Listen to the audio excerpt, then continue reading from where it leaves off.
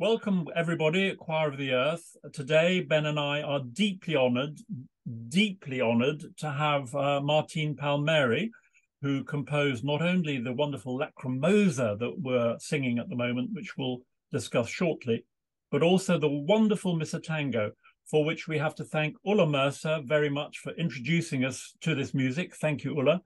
And it is the most remarkable piece, Martin, that you composed. How long ago was it that you actually composed Misatango? Hello, Mark. Hello, Ben. Well, this piece was written 26 years ago, but it starts to be very well known maybe 6 or 7 years later. Because, well, in the beginning, I didn't believe that it's a good piece of music because the combination of Latin and tango is a little bit strange, no? But I have to say that the idea of the Misa Tango was a little bit an accident also because at the same time, I was the conductor of the choir of the University of Buenos Aires, the School of Law. And at the same time, I was studying the tango with the maestro Rodolfo Mederos, and I have my own orchestra, La Vidu Tango, that we made. We did a lot of concerts in Buenos Aires. But of course, the people of the choir is coming to hear the tango orchestra, and in a moment, the commission of the choir asked me to do something together with the tango orchestra and the choir. But I think for myself, what can we sing? Because it's not music written for choir and tango orchestra because it's not connected. There are like two different worlds, that two different universes, and no bridges between. So the only way that I can imagine is to do traditional tangos with the orchestra, with the choir, in simple arrangements of four voices, but not too much counterpoint, just the tango, looking for the phrase, of the music, not the complex, no. And I prepared the arrangements. We made a concert in the university with the first part of the choral a cappella. Then the orchestra plays some tangos, and at the end, the big show of the tangos with orchestra. And really, it was a disaster. It was very not very good, but not very good because of the quality of the music. That was okay. The arrangements are okay. Everything is okay. But Well, Martin, I you know that history is littered with first performances that go badly, like Puccini, Madame Butterfly, and everything. So you're in Beethoven. very good company. So many of Beethoven's first performances were a disaster. So no. yeah, of course, Yeah. of course. But the question is that when you play the melody of a tango, the tango is a vocal music because it's plenty of singers, and the most famous tangos are with lyrics and music. No? But the problem is that when you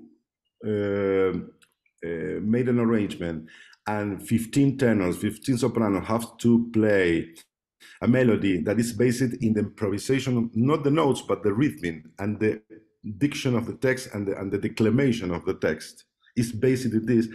When you put this in a choir, something is lost on the way. Why? Because this spontaneity is lost. You have to fix a way to sing and repeat all the time the same, because if not, it's not possible to sing together, obviously. So when I understand that this is not possible to recreate this kind of singing, it's not possible to recreate with a choir. Say this is a deadline way. It's no. It's not an artistic way. It's just for fun and just to say I am singing a tango and nothing more. So I decide to finish with this. But the choir and also the public, because they say, but it's good for the public, and you are singing tango and with the orchestra, it's something special. And I say, but no, and the orchestra don't like too much, I have to say. Yeah, and then one of the basses I remember, they say, you are a composer, compose something new, original for tango and choir. That was a little bit surprise for me, but because I never think about it. But I can imagine that it's the same problem with like that we have with the tango. But I come back home and we are preparing one of the masses of Mozart, and I have all the text in my head, and I try to test if it is possible to do in Latin. I have to say that I went directly to the Latin. I never imagined this in Spanish. Okay. I don't know why. I don't know why. Just I think because as a choir conductor, all the choir conductors we are very familiar with Latin, so it's not a strange language for us. And I think because I was conducting and rehearsing the Mozart mass, I am plenty on my head with the text.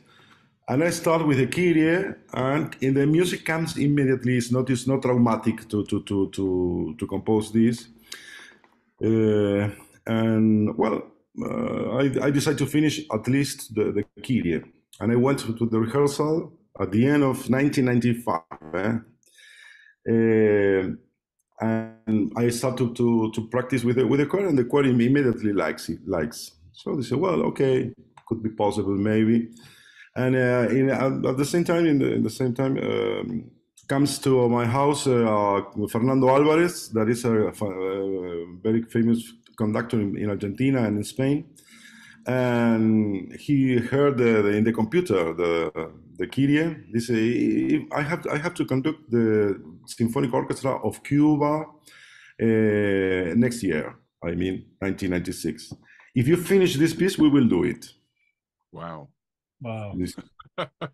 The Symphonic Orchestra of Cuba that is coming to Buenos Aires, and it's important item because it's the first time that the Cuban orchestra is going out of the country for a long time and comes to Buenos Aires, to Santiago de Chile, and to Lima in Peru.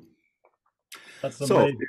It's an amazing story, Martin. And how quickly? I mean, well, once you finish the piece and you know you have a recording, and it begins to get known.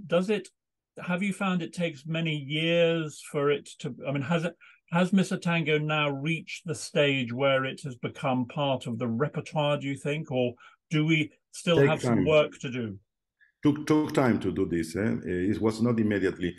Fortunately, after the world premiere with the Symphonic Orchestra of Cuba in Buenos Aires, in 1997, we have the chance with the same conductor, Fernando Alvarez, that made a lot of recordings in Latvia, in Liepaja, in the Baltic.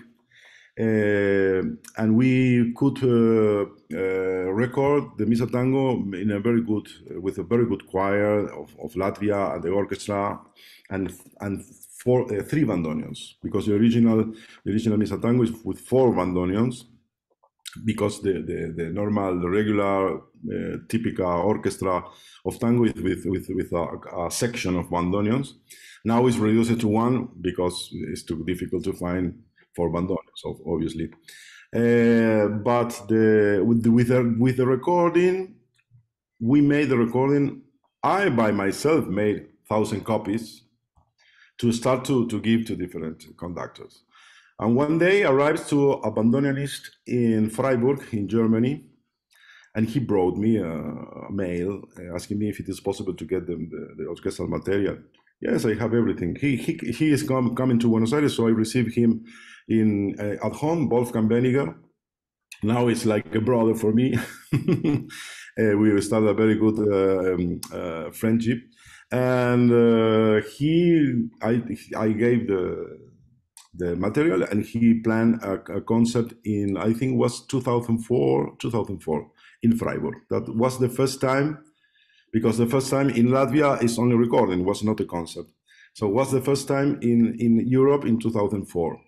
And the question is, immediately they played this concert. Many people around Freiburg and close to Basel in Switzerland went to the concert and say to the conductors, "Oh, I discovered this piece. We can." And in 1 year is around Freiburg, more or less 15 concerts of Misatango. Fantastic. So I always remark that the publicity of this work, the work was by the choristers themselves. Yep. They are saying mouth to ear. No, they want to say this. I'm very proud of this. Martin, I tell you, we have people in Choir of the Earth who are putting Misatango on in their local choirs. So that you're right, word of mouth is absolutely. And have you any idea how many concerts there might be in 1 year now of Misatango? 10, 100 around the world? This year only? Yeah. Well, this year I put in Facebook yesterday a version in Norway, a version in Serbia with a accordion orchestra. It's about 30 accordions. Wow. And it's incredible. You have to look it, because you can imagine that it's a very bright, shiny sound, but not. For a moment you think that it's really strings. It's incredible the amount of course the soloist is a bandoneon. The soloist is a bandoneon, but you have accordions and the bandoneon, and then the choir in Serbia. This is in Serbia. Amazing. And well, it was played. I don't know, but I think it's more than 2,000 representations from the beginning, in these 20 years of life. So Martin, how did you end up working with Saul so closely with the Misatango? The Misatango, Saul, I connected with Saul, I think 10 years ago. He brought me a mail because he heard the Misatango, and he started to plan something. And the first time that we meet him was in New York, I think.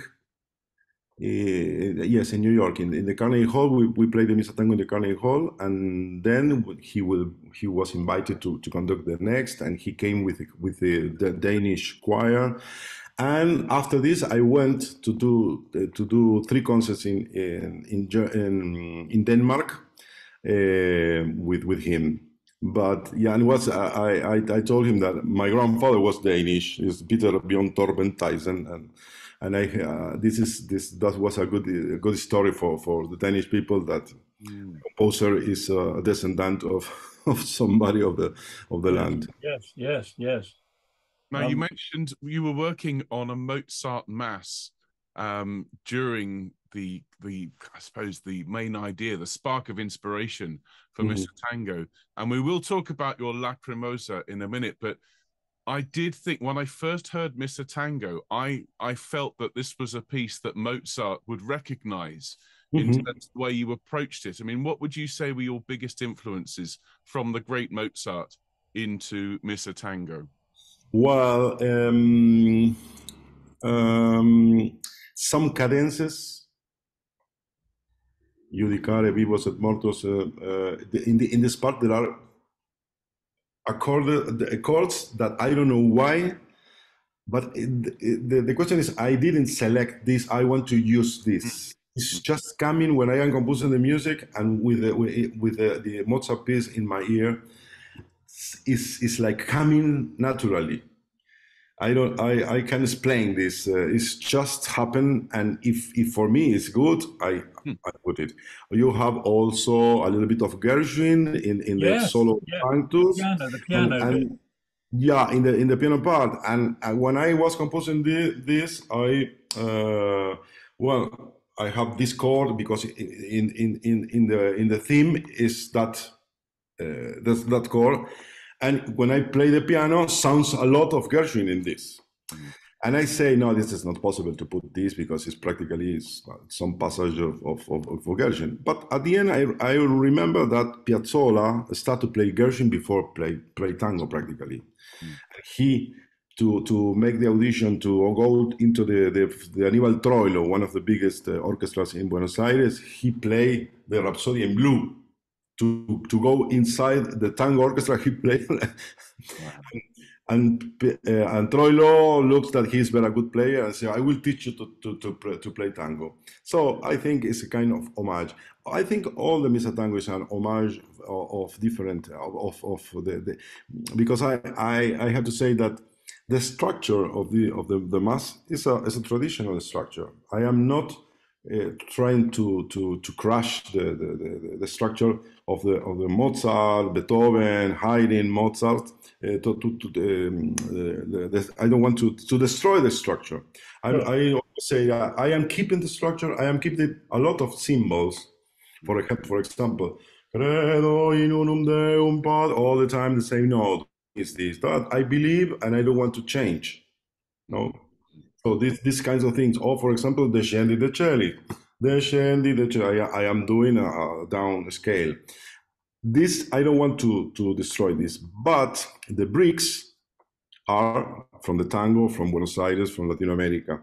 The structure is not new, but the bricks are new. The content, the flavor, no, and I think that's a little bit part of the success of this, and of course that is Britain thinking in create singable melodies, no. I think that might be why, as you say, the success of Misatango has been the excitement that singers have when they sing it and they want to tell other singers about it, that word of mouth that we were saying. I think singers get to sing a lot of music that after a while is just the same thing over and over and over again. And to have something, as you say, is in that style, but with new bricks, I think is really exciting for them. And I think that brings us to the Lacrimosa. Sorry, oh, did it cut out? I was just saying. Yeah, it's the last part I didn't hear. So I think it's because it's in the traditional style, but with new bricks. I think that's why singers find it so exciting, because it's not the same thing. Yeah. Which I think brings us to your latest piece in Latin with tango influence, which is of course Mozart's Lacrimosa that you finished for us. And I know that Mark approached a number of composers to do this, and most of them turned him down because they were, if I'm honest, Mark, am I right in thinking they were too scared? Well, I think they were worried. They were worried, Martin. They were worried that they could not improve on perfection.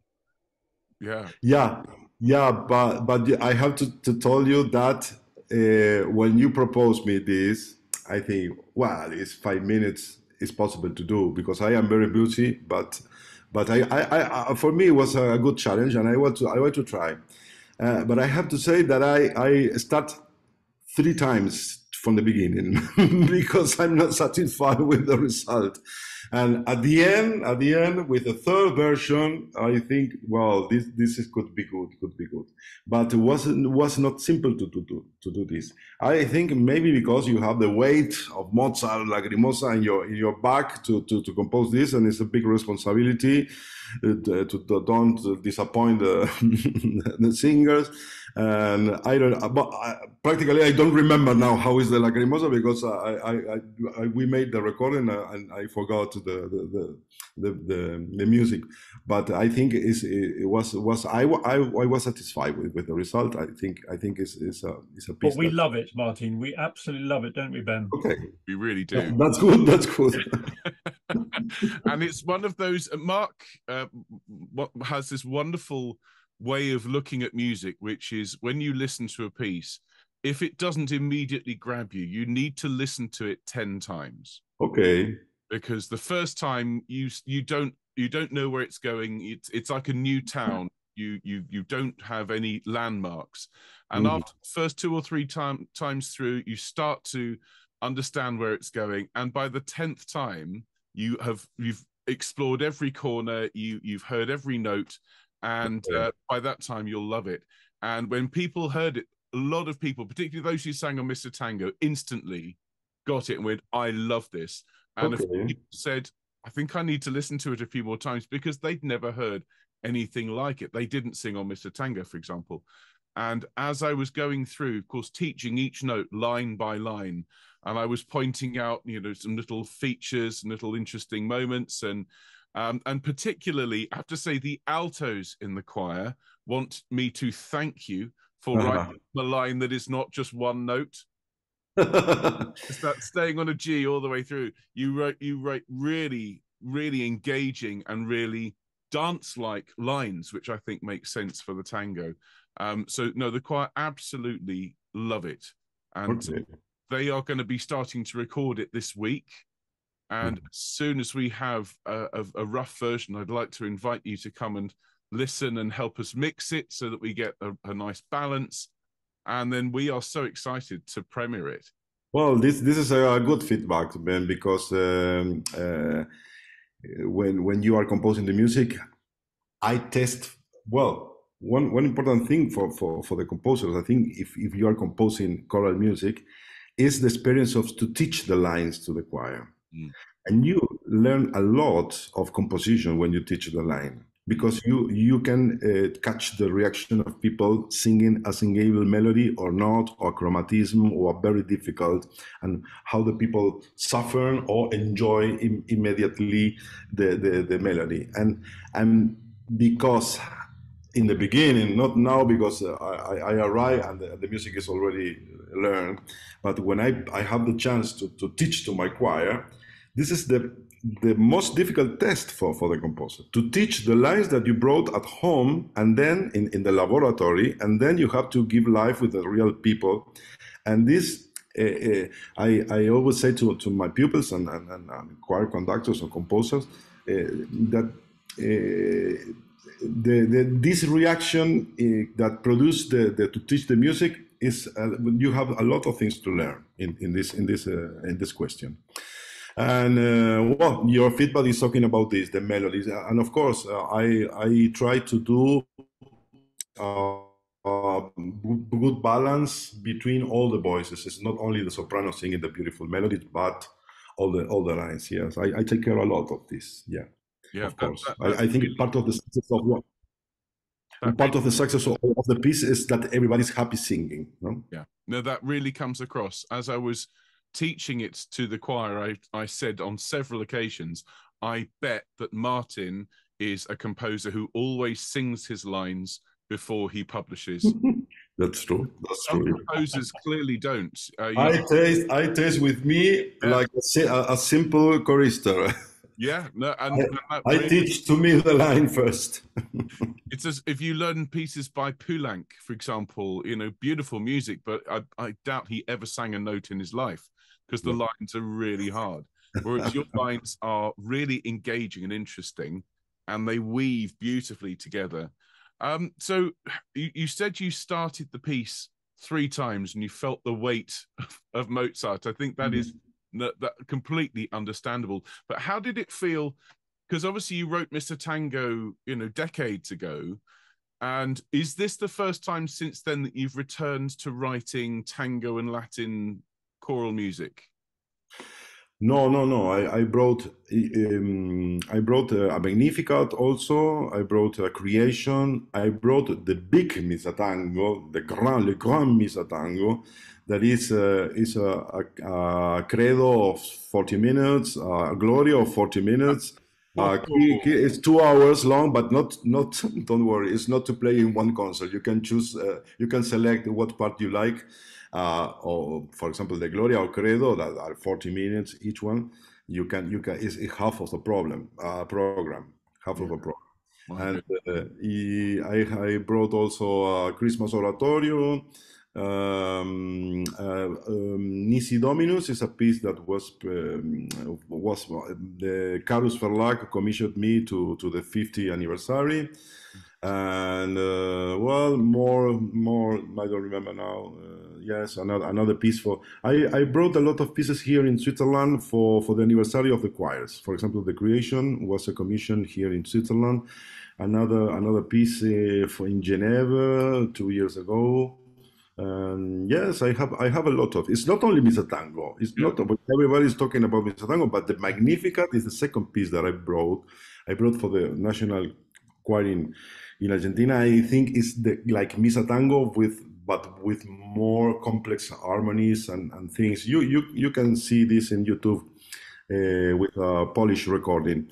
And for me, this is my best work, the Magnificat. Magnificent. Well, let's put it on the list, Mark. We will. We will. Tell Saul it's mine, not his. It's mine. Well, so, I think Martin, 10 listeners, I think, Ben, 10 listeners coming up. Oh, I think so.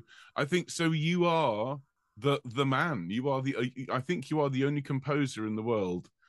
You've established this new style. That must feel amazing. You know, the music in Buenos Aires, the tango, the popular music and the classical music are divided. It's a big problem, I think, in all Latin America, not only in Argentina, and sometimes happen here in Europe also. Yeah. In Argentina, you have the popular music conservatoire and the classical music conservatoire. Now, but I'm talking about 10 years ago, you can study the bandoneon in the classical music because before it's not possible. The tango is the music of Buenos Aires, but if you are going to the conservatorio, it's not possible to learn bandoneon. Now is this a little bit more relaxed, the situation, but it's still, if you are a tango musician, probably you don't know nothing about choirs. And if you are a choir conductor, you can, of course, because Piazzolla is well known in all the world, but to play Piazzolla, to perform Piazzolla in a good way, you have to play at least 2 years, because sometimes I am a pianist, classical, I can play Piazzolla because it's not difficult for a pianist, but to do with a good accent, because the music is I am talking English, but you immediately understand it's not my mother language. So the music is the same. You can play accent, legato, staccato in a way, but there are a kind of pronunciation that you have to study a lot, even if you are Argentine, because the influence of the classical music is very strong. And when you start to play the tango, like this is my story, I start to play the tango when I finished my education in classical music. So when I went with Rodolfo Mederos to play the tango, I don't know nothing about tango, really. I learned with him and playing with my orchestra. So to put together these two disciplines, two worlds, two universes, you have to study both. And not everybody is able to spend the time to study in a good way both universes. Fortunately, when I was young or younger, I understand this. I don't know why, but I understand this is not possible to have this division in the middle between this. We have and Piazzolla shows the way, because he's bringing bridges. He built bridges between these, and I think we have to follow him. And I am a choir conductor. Put the choir inside this, not outside, inside, and we can do. Of course, it's not easy, because you are the combination is combinations of colors that are absolutely in opposite way. But if you study a lot, if you experiment, it's possible to do something new. And I think this is the challenge. And all the time I am talking about this to the young people, and no, I don't know if everybody understands this. Well, I think we understand it. I think we understand it, because if you know nothing about tango, but you know a little bit of classic music in the West, in Europe, you listen to your music and you hear the melody, you hear the rhythm, yes, and you get really excited about it. Without, I don't think there's any prejudice against tango, because we just love to hear the melody and the rhythms of the two combined. And I think it also creates a bridge. It helps bridge the gap between, like you say, the popular music and the classical music. What you've done is to produce something that, if you are a popular musician, you can understand more about choirs, and if you're a choir musician, you understand more about popular music. And that is, I think, the genius, if you don't mind me saying, of your composing and your pieces. I think because I like a lot to study, to investigate, how was the name of this? Experiment. To experiment and learn. when I start with a tango, I go inside the tango with all my energy. And I spent a lot of time going one time by week to take classes with Rodolfo Medero and then with Orlando Tripodi, the fantastic pianist and composer.